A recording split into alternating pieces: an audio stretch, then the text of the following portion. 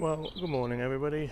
We are in another graveyard, very small one, and we're here to do the grave of the British Bulldog. I saw the British Bulldog live twice. Once when I was 6 years old. That's how early I got into wrestling. And although I don't watch it as much anymore, I try and keep up to date. It plays such a huge part of my life growing up, and like so many of them, the wrestlers, they passed away stupidly early, and it's one of those graves I've done no research for because I feel like I know a lot, and I'm going to give you what I know, so I hope you enjoy.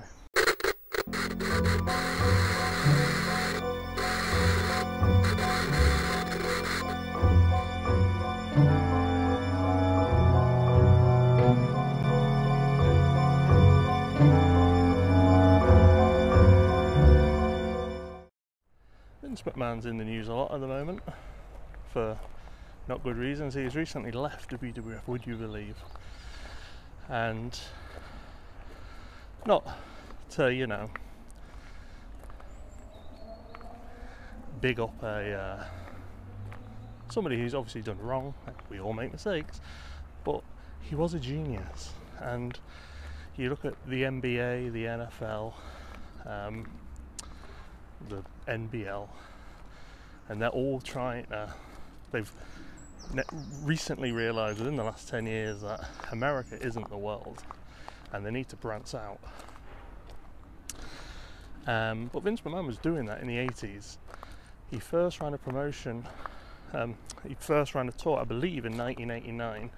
I'm only saying that through, I'm sure Macho Man vs Hulk Hogan was an event in 1989. He definitely ran one in 1990 because Hulk Hogan Sergeant Slaughter was the main event, but his grave was just over there. But I don't know if he realised, right, I need to give Hulk Hogan some time off because they worked so much, and he brought back the British Bulldog, who'd already worked for WWF in '88. Let me turn you around. He'd already worked with WWF in 1988, and he was fired by, well, they weren't, the British Bulldogs, him and his tag team partner Dynamite Kid, who was his cousin, who also lived in this area. They would left because of an incident with Jack Rougeau from the Rougeau brothers, and he left after Survivor Series 1988, the second annual Survivor Series. I'm gonna walk away because I hate talking at graves. So yeah,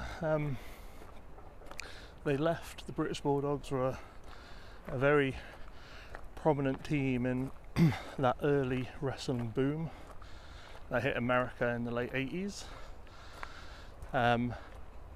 They were at WrestleMania 2 with Ozzy Osbourne, if memory serves, and they beat the Dream Team, if I remember, and they ended up leaving. So WrestleMania 2 would have been 1987. They left in 1988 November. They went to Japan, but like I said, Vince McMahon, realising he needed more than America, started running tours in Britain, and British Bulldog came back in 1991, and whereas he was quite a mid-carder, as they say, in America,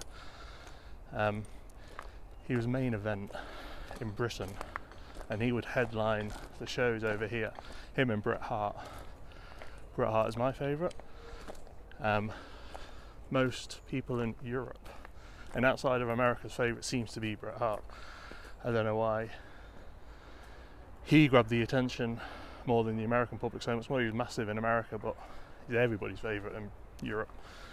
And obviously this was kind of culminated in SummerSlam 1992, where it was the main event, one of the greatest matches ever. If you want like a secret tip or match tip, I think it's called Beware of Dog. Bret Hart versus British Bulldog 2. at the In Your House, which is better than the SummerSlam match. I think it's on Beware of Dog, but this is not done any research. So yeah, I saw the wrestling in 1991 and 1992. He fought Earthquake with Andre the Giant, came to the ring with him, and on the same card Rowdy Roddy Piper versus The Undertaker was on there, and I screamed the house down because I thought Rowdy Roddy Piper was going to die. I was 5 years old, but yeah, wrestling meant so much to me growing up. SummerSlam 1991 is my favourite pay-per-view. Starts off with the British Bulldog in a 6-man. But British Bulldog had so many problems with steroids and growth hormones. British Bulldog was such a ahead of his time performer. He was huge, and he could like bench press wrestlers, and when you're a kid you don't really think anything of that, but these wrestlers are like 20 stone and he's picking them up over his head. But he could also do all the acrobatics. He wasn't aerial, but he could do the mat wrestling and everything. And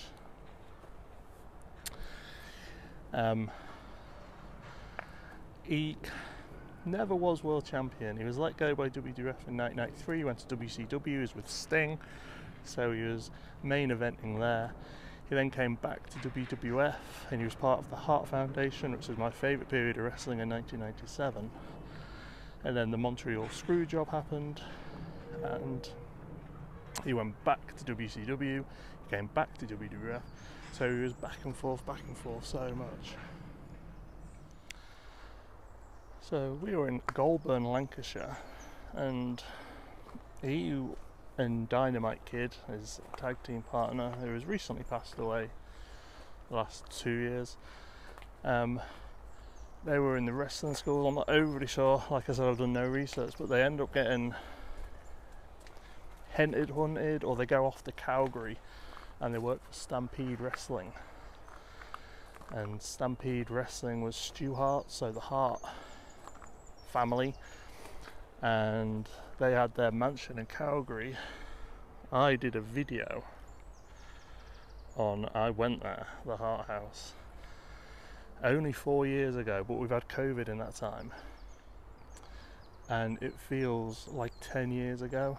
If you think I'm bad at doing videos now, I was awful then. So yeah, they went to Calgary. He married Bret Hart's sister, Diana, and that's how he became involved in the Harts. And he was an exceptional performer, really great. I don't know whether he could be trusted enough to ever be given the World Championship strap. He won the Intercontinental belt off Bret Hart at SummerSlam 1992. It's also worth noting was the viewership in America is kind of hitting its peak in 87, 88, 89. In my head I've got SummerSlam 1989 doing one of the last best buy rates for until the Attitude Era. I think when he won the Intercontinental belt in 1992, he was not doing too good health-wise or substance-wise, and he didn't have it for very long, and this is a time when people had their belts for a long time. He lost it to Shawn Michaels at a Saturday night's main event, and quite a drab match if I remember. Like two of the greatest of all time, you just think they would have a decent match. They did have a good match. That might have been Beware of Dog actually. Yeah, they did have a good match.